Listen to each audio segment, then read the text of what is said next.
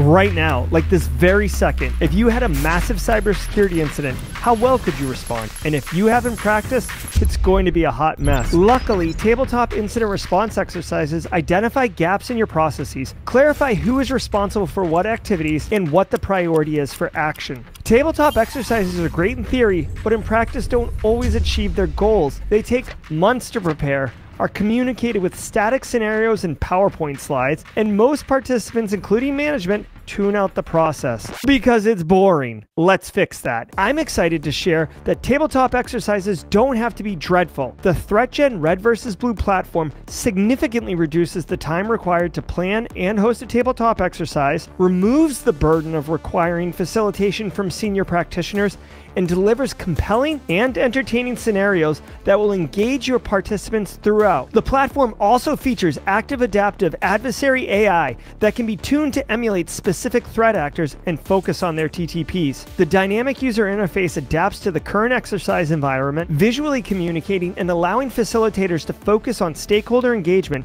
instead of managing the scenario. Just like you don't get healthy and fit by working out once a year, the speed and frequency you can perform ThreatGEN Red vs. Blue tabletop exercises allows you to execute as frequently as you'd like.